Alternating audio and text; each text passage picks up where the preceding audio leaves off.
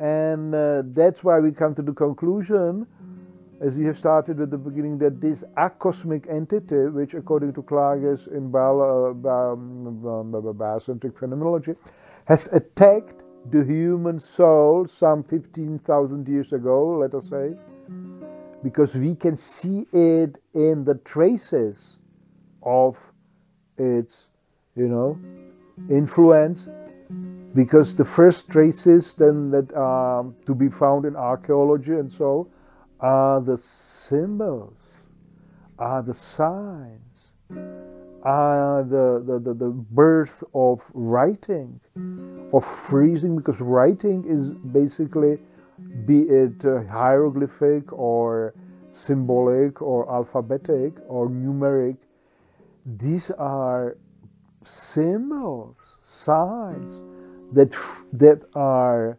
objective traces of the frozen conceptualization of the phenomenological experience of the dynamic mirror of the soul.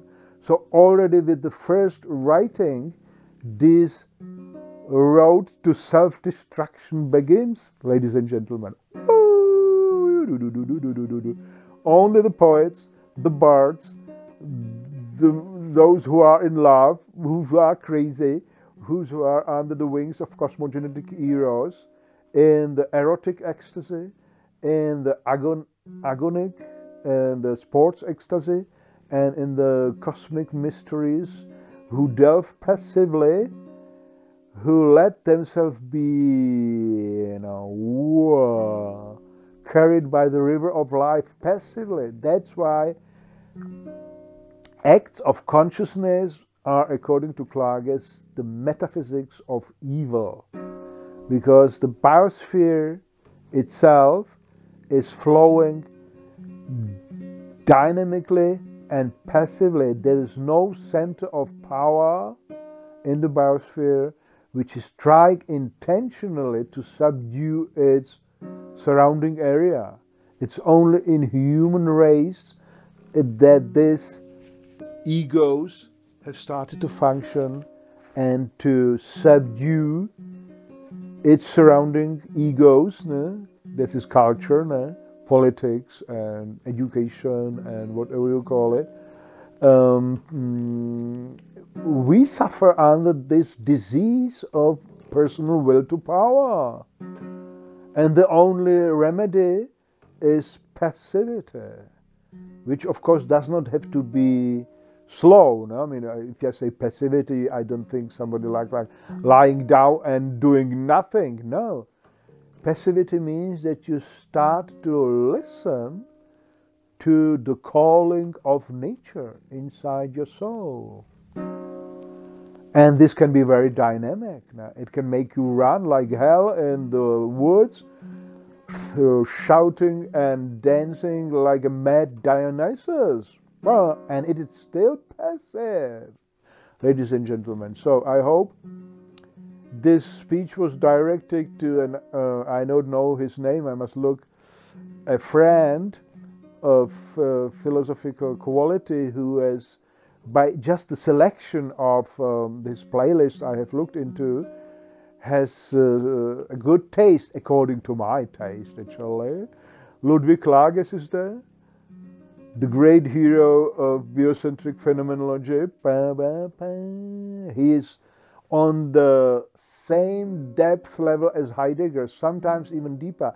I have delved into Heidegger and Nietzsche very deeply, and I must say that the depths of analysis in Klages of the phenomenological experience is greater, is deeper, is wider.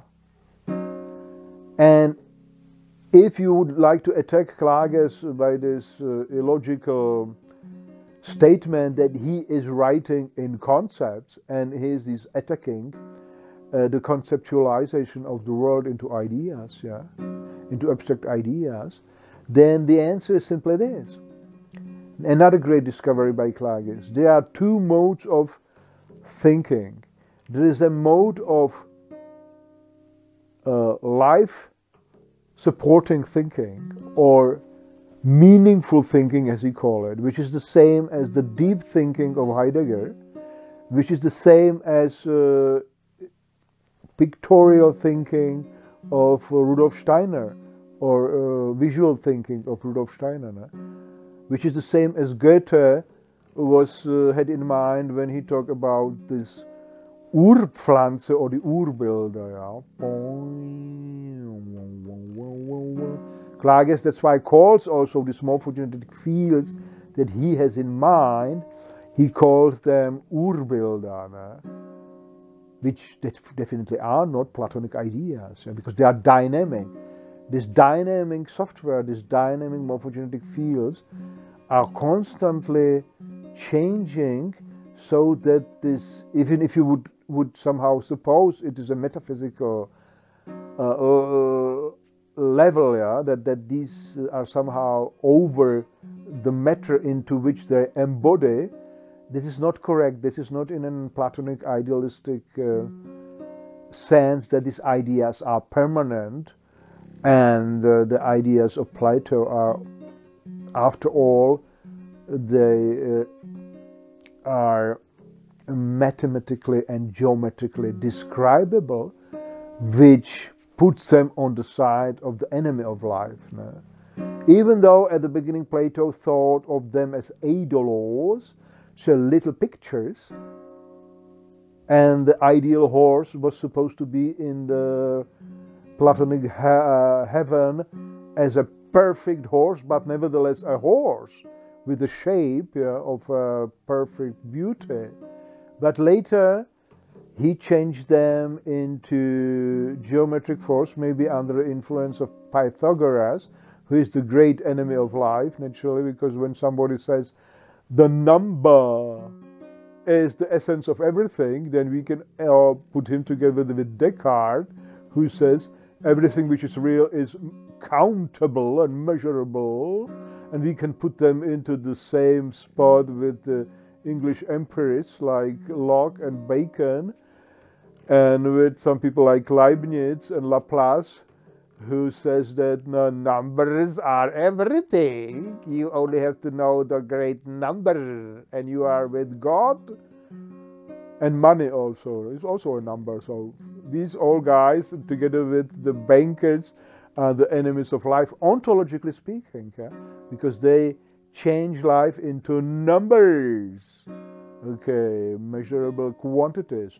We have lost the trace. We have been carried away by a Dionysic morphogenetic stream of images. So let's trace it back where we have diverted. By the way, it's the great Heidegger himself who says that diversion is the essence of deep thinking.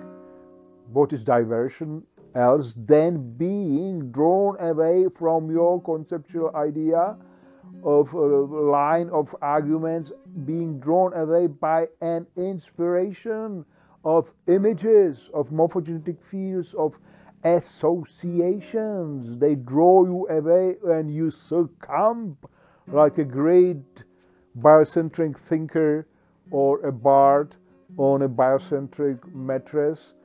You are a thinker who is emotionally carried away, but he still manages to describe the images and the thoughts. That's why we are back to where we have departed, to this diversion. Digression calls it Heidegger, which is the essence of deep thinking, of life-supporting thinking.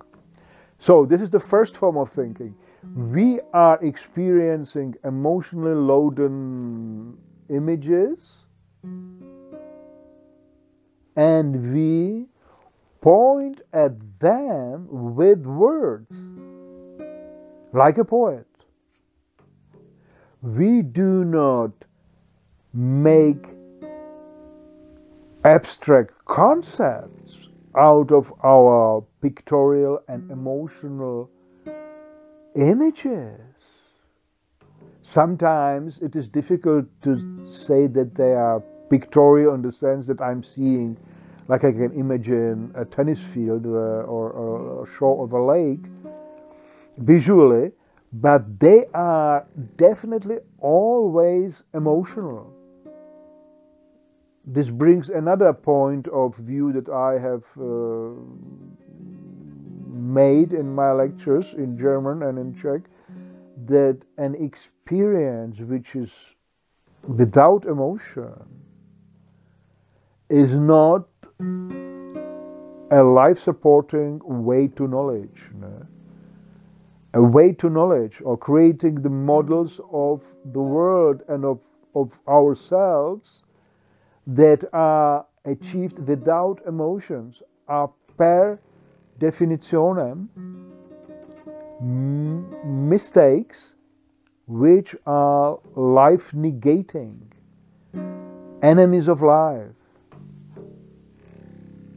The great Nietzsche, all human, all to human, human beings are condemned to make mistakes when they start to make models of themselves and of nature and of cosmos and of everything. Because they are part of the whole, they cannot make a correct, 100% correct model, conceptual model of the whole. That must be put as a premise which is logical. Our anthropological perspective will always reduce the totality of cosmos, of nature, even of our bodies, and souls into some approximation only. This is sure. But these approximations, these models can be life-supporting, mistakes that simply lead to success, and on the whole, human race has made mistakes that have survived. I mean, we have survived. So that is to say, our mistakes were good for us. Up to a certain time, as I've said, as long as these mistakes were concerning objective world of everyday, practical life, and maybe some religions, and maybe poetry and art that was not demanding, to be followed 100%. It's a crazy man who were mumbling about gods, and crazy artists that were seeing visions and they were leaving traces of it. Now, to a certain sense, didn't demand that everybody believes it to be true. Even if the inspiration was true, we must refuse Kant's idea of art as an aesthetic illusion.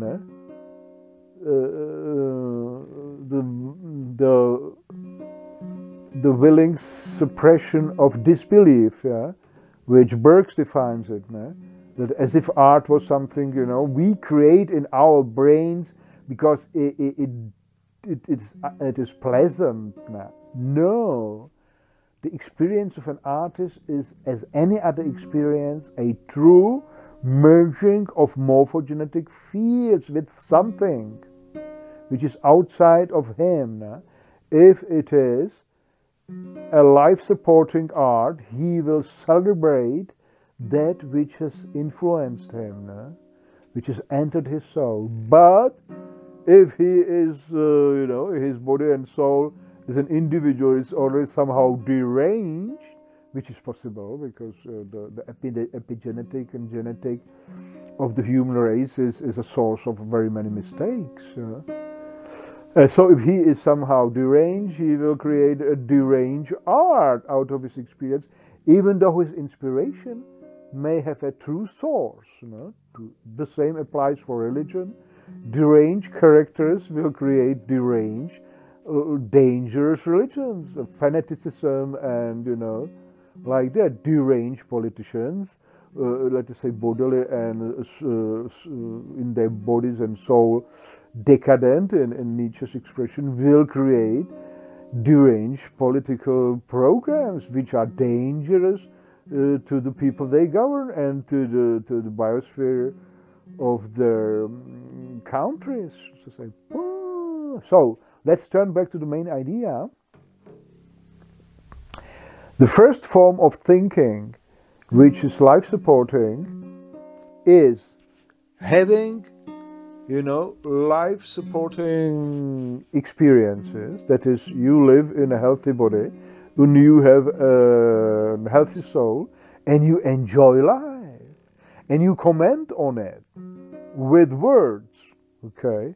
Which is pointing like, it's like the Buddha's finger. You are pointing with it's like a poet which is describing his beloved. He's not going to kiss the book and to, sleep with this piece of paper on which he has written this poem. He knows that it is only a finger that is pointing to his real beloved. Next morning he's going and he throws this poem into her letterbox. If he is a romantic lover, yes. But if you are thinking in this life-destroying manner, then what you do, did you, suppress the morphogenetic fields that are influencing you. You suppress your perception. You suppress the emotion in your perception. You create first dead objects. You make material out of matter, out of your mother, because the root of the word matter is mother. You make your Mother Earth into a homogeneous material through some technological processes which have been developed on wrong conceptual models of matter, which is reduced only to measurable surfaces. And do not be mistaken, even measuring subatomic world in this method is again measuring only surfaces, or complete illusions in computers. I suppose the quantum theory is a complete illusion which arose in the brains, within the mathematical brains of physicians, and was then supported by a vicious circle of constructing empiric series of devices which have proved what was theoretically thought about by the sheer fact that they were constructed to prove it. Okay, forget it.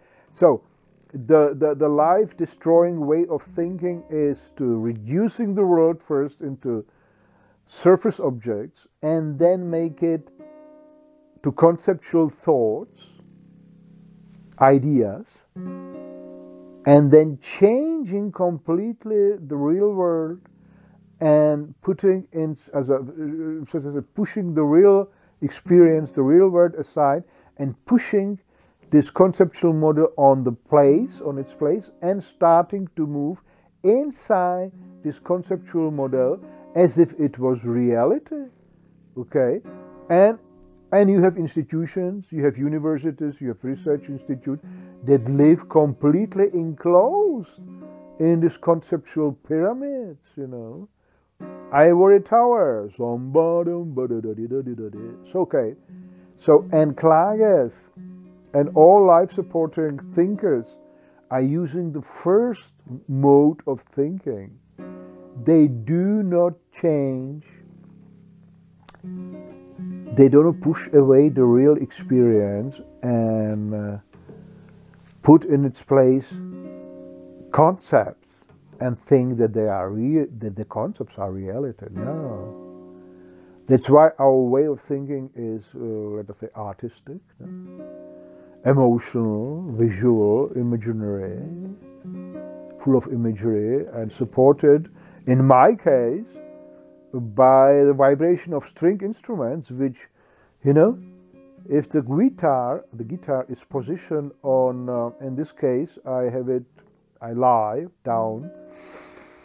In this way, I'm repeating Socrates' discovery that thinking is so demanding that you have to lie down. But Socrates was thinking in concepts. He is the creator of concepts, of the concept of concepts in philosophy.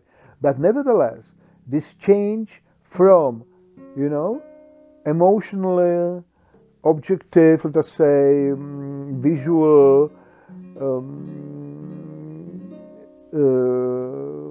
dealing with the world, which was in the Greece at that time. Greeks were very visual people. They like to look at those beautiful statues. Woo! And when Socrates discovered that he can think,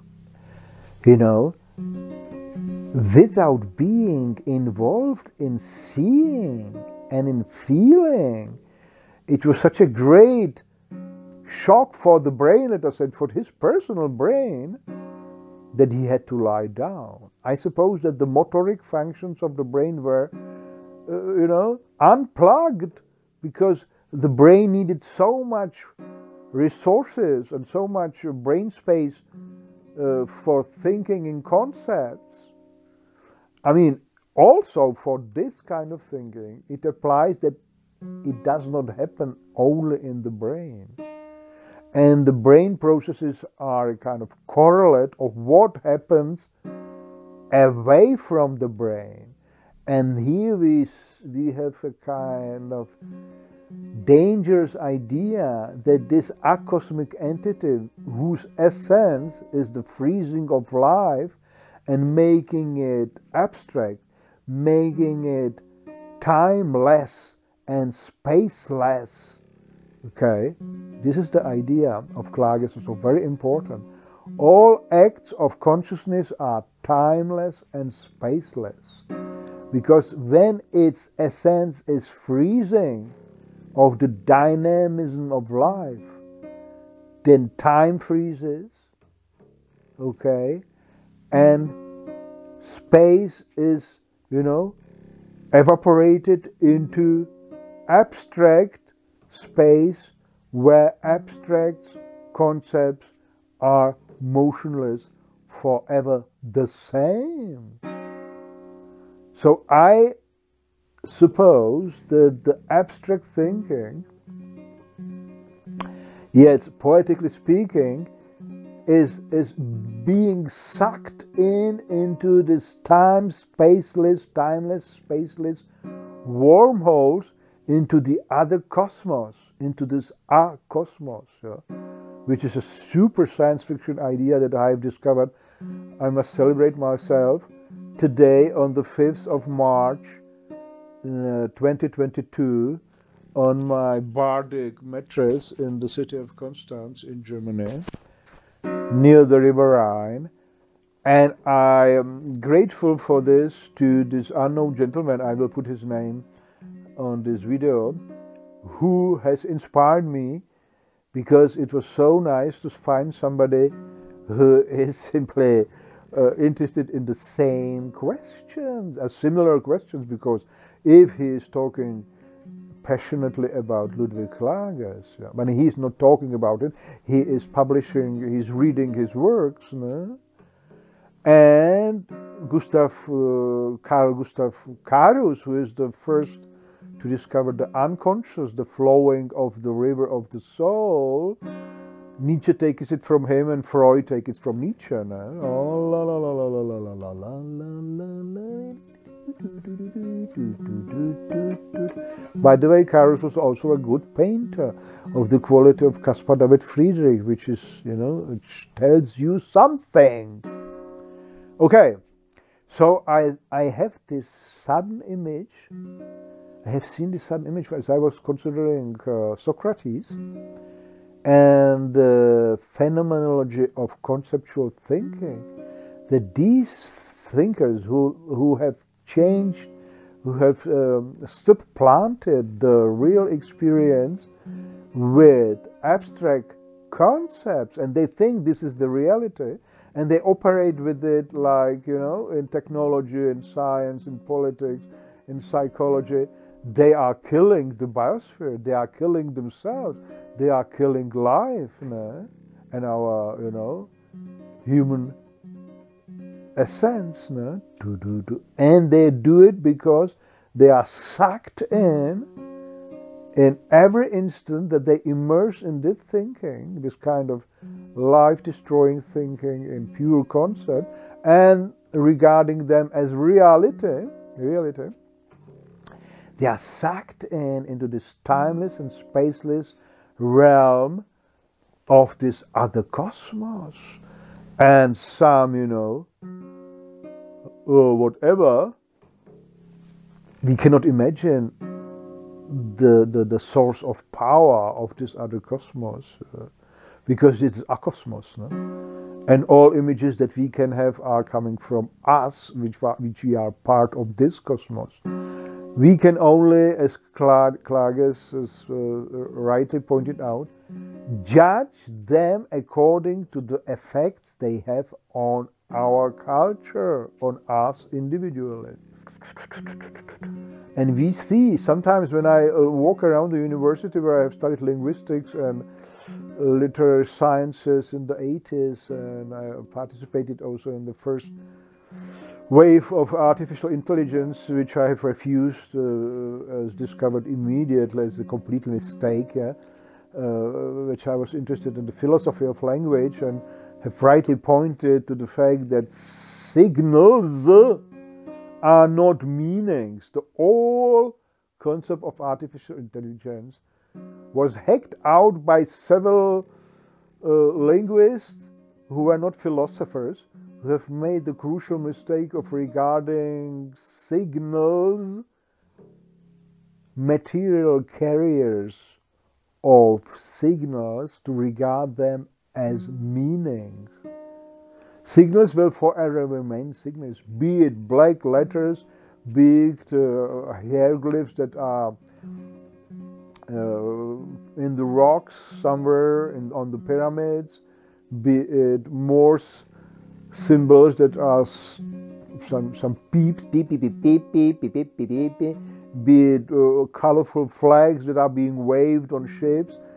These are material signals. Now we can see them, we can hear them, and somewhere in the depths of human cortex, the transfer of these signals finishes in electromagnetic fields, and then there is black box. Then we do not know anything about how meaning arises, how the actual vision, optical vision of this world arises, how the actual hearing experience as a qualia of phenomenology, how it arises.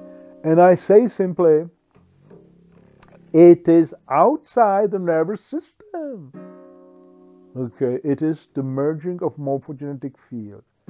Great mystery. Outside the nervous system. Spatially. Sometimes inside, when we perceive the pain in our leg, or the taste of water now maybe, or the pain in our stomach or something like that. This is called extero and interoperception. Okay, we shall conclude.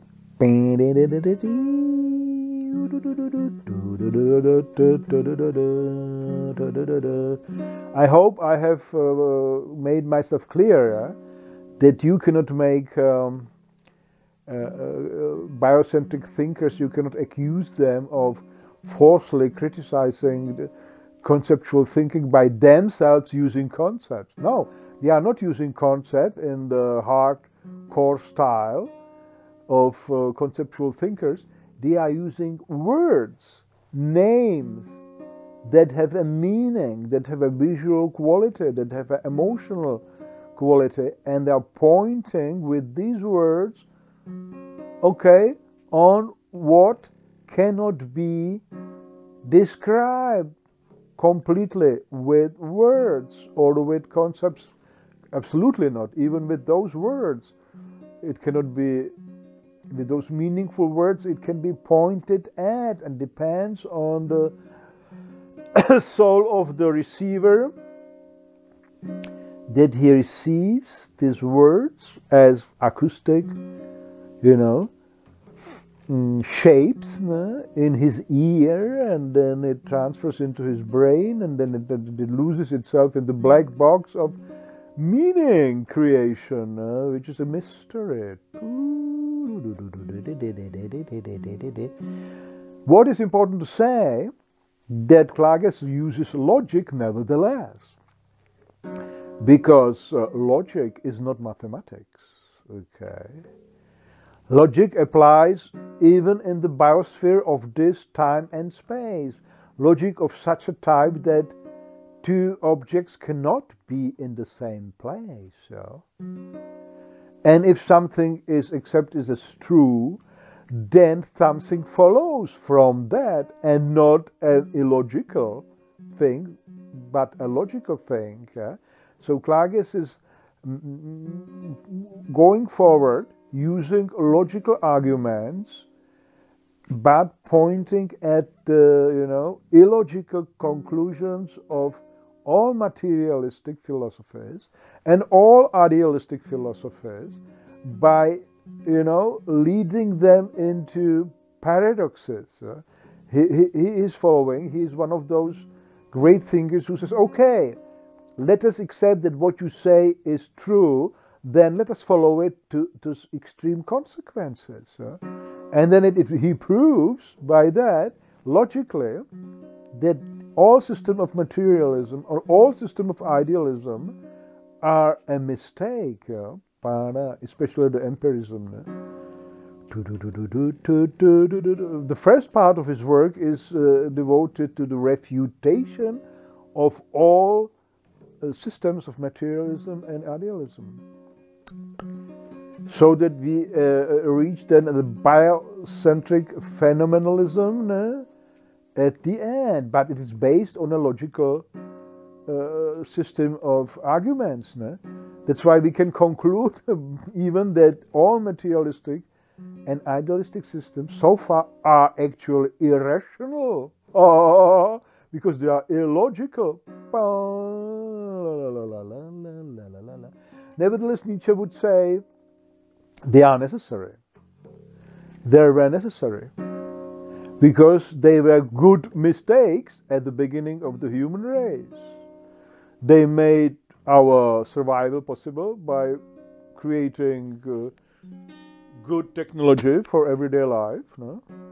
They made our cultural survival possible because they created religions and arts and philosophies that helped us, in difficult moments of despair. They were necessary. But now we are starting to destroy ourselves and our biosphere by using the same source of power, that is the ability of the human soul to expand into space and time. But we have made a mistake of, damaging the soul after hundreds of years of theoretical thinking in concepts so much that it lost its ability to merge with the field of the biosphere, with the life fields of all plants, animals, winds, fires, oceans, and so we start to degenerate. This is Nietzsche's concept of decadence. Because when we lose the ability to merge with the fields of nature, our bodies are going to, they are going to weaken, they are going to disintegrate, because the life force is not going to be there. And the correlation of this weak body will be a weak soul, a soul that will be an easy prey for the great enemy, the timeless and spaceless attack from a cosmos, which we have traced as the wounds of it we have traced in the clear pond of the morphogenetic field of our soul, as one after the another, subsequently also as ego point, ego is a mathematical point, but it is the only entity in the biosphere of this earth that really is permanent, changeless, timeless, spaceless. And it has an effect on the morphogenetic field of the soul by throwing it in chaos, in a certain sense, disorder, leaving the natural order and creating consciousness, self-consciousness, and a person is then created. I am I.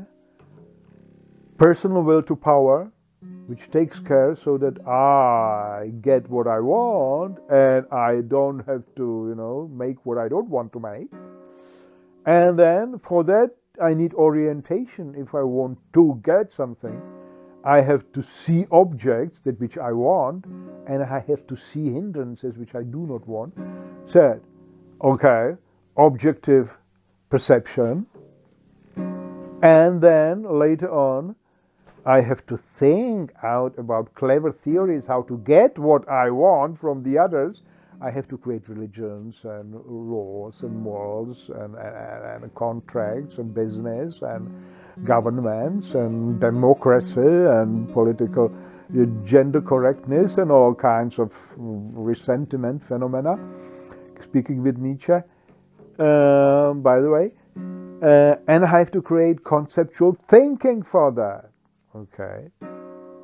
And now, since the Renaissance, our science, which has followed this wave also, the science was created following the example of astronomy, watching the stars and measuring the running around in the empty cosmos, was not quite, sane thing to do, but it was not sane, it was not dangerous, because it considered some distant objects for the astronomer, and his papers he was calculating.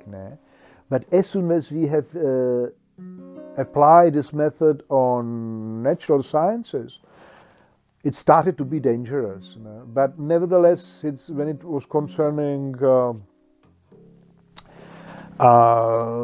say, simple machines like windmills and boiling water, running the trains, and so it was still somehow imaginable mechanics, so to say. But when it started to concern electromagnetism, and then after all subatomic physics, and above all cellular life and genetical codes, then it became hell dangerous, because on the premises of reduction models and wrong models, as we have said, Nietzsche, all these models are basically wrong because they are only approximations, and disregarding the unmeasurable, which is the soul, emotion, and the essence for us, for biocentric phenomenologists, it is the causation sphere of life, is the weaving of unmeasurable morphogenetic fields that are full of emotion.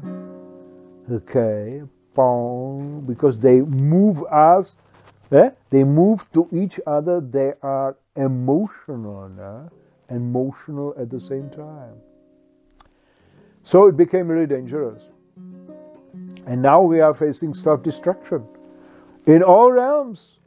We have made the mistake of regarding this conceptual abstract models for reality. So we have destroyed agriculture by making conceptual models of plant life.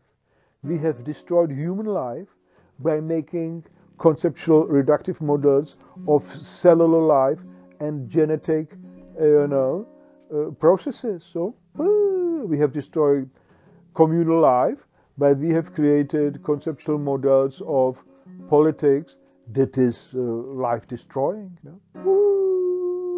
Okay, but it is the same. This is the most shocking Nietzsche's idea that this is the same source of power that the humans have got from the evolution on this planet, that their soul field, morphogenetic field of the soul, can expand more further into space and time. At the beginning, it is a great help, even though it is, wrong, but in the sense that it is, the results are life-supporting. Later on, it is wrong again, but with the result that it is life-destroying. Ladies and gentlemen, what is the solution for the biocentric phenomenology? Ludwig Klages and even Heidegger. And even Nietzsche touched it when he fell asleep on vineyard somewhere in Italy, and he woke up and he saw the yellow grapes, and he was totally happy for a moment. Said, "Was this not perfect? Was the moment not perfect?" And do you know why it was perfect? Because there was no consciousness, there was no ego, there was sleep. And the awakening, the transition period from waking from sleep, he could still glimpse this beautiful, childhood-like, paradise-like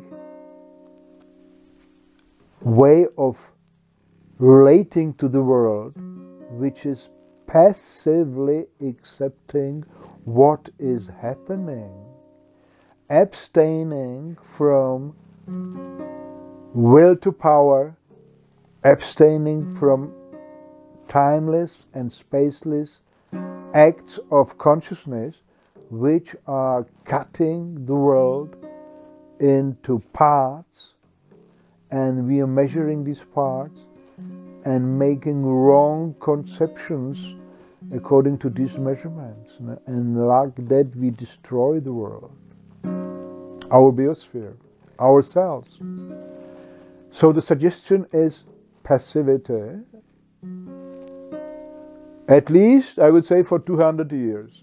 Nietzsche says we will not, we will not get rid of our way of thinking, which has been created by 2,000 years of, Christianity. We will not get rid of gods or God, if we will, of metaphysics at all, if we do not get rid of grammar, because the substantivum, the verbum, the adjectivum are simply, frozen concepts that are pointing to our frozen perception that they are things and that there are qualities of these things, these are the adjectives, and that there are processes which these things are causing, these are our verbs, and when there is a verb there must be an agent, somebody who is causing it. You see, our grammar is mirroring our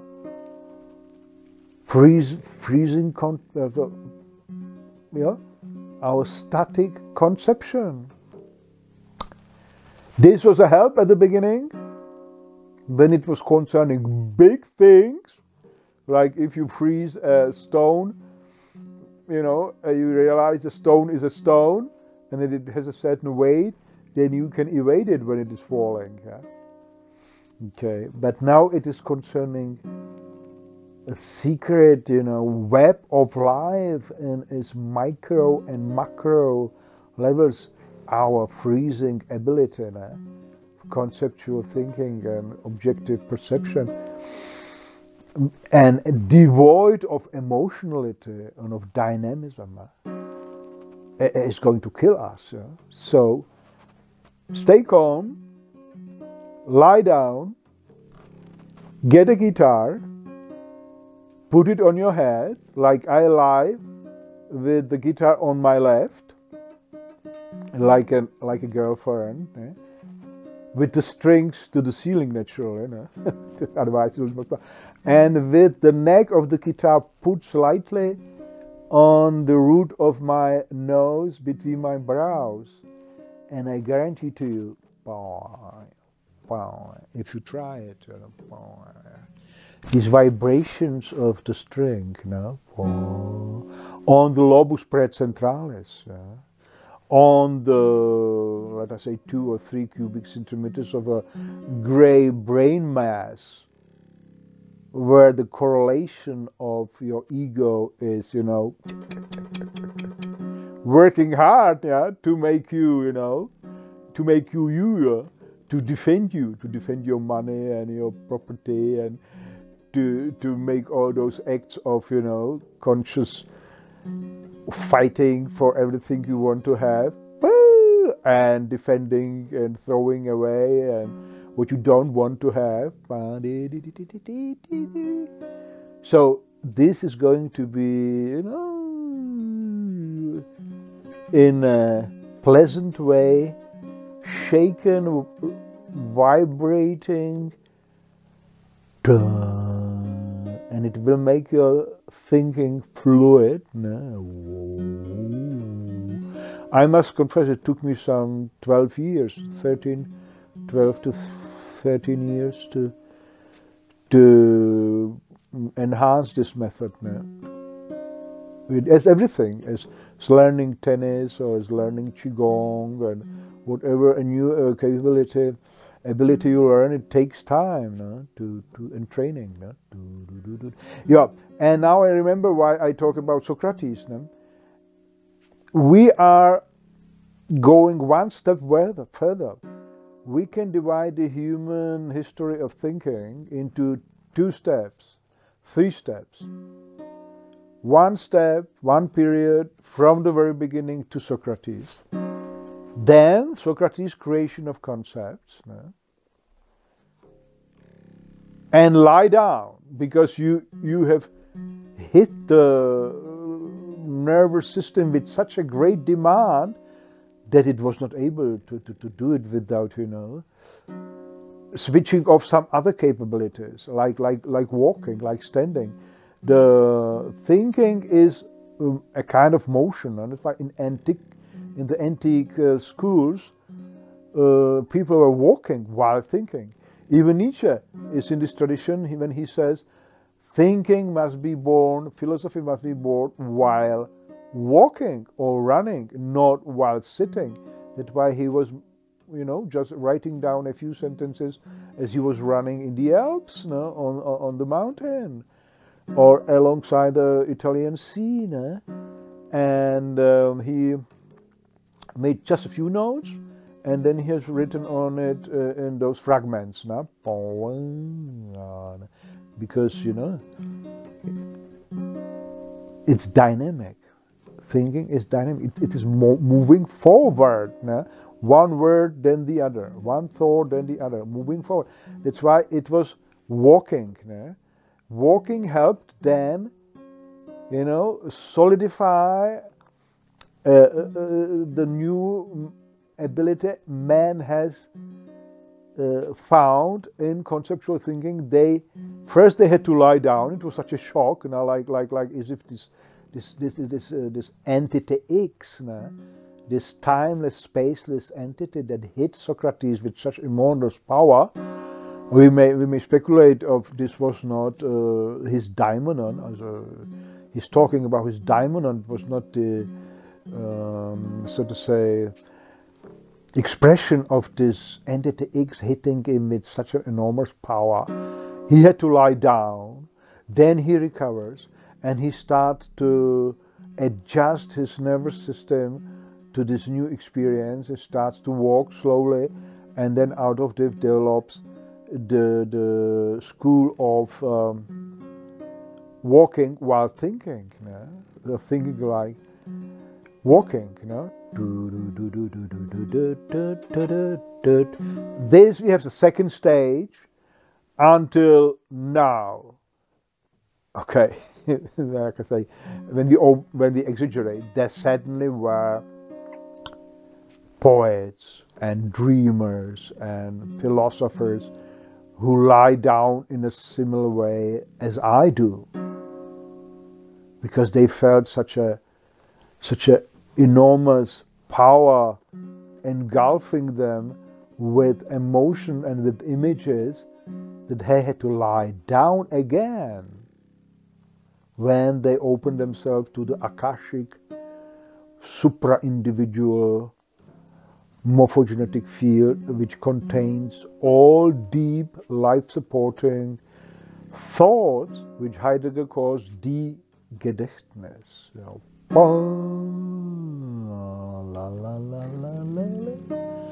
certainly they were there. But until Klages, nobody has formulated scientifically, in exact terms, what is happening. Now we have it.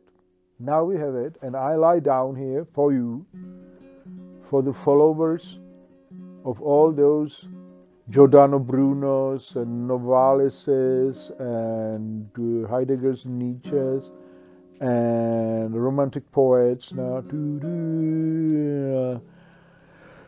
and philosophers and Renaissance mystic philosophers, and even in the antiquity there must have been some who have felt this Heraclitus.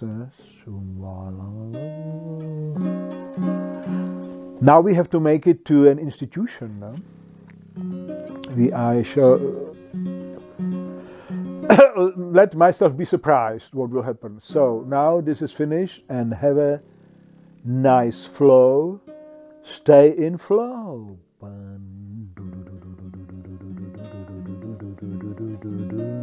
It is not finished. It is continuous. It is now flowing to you.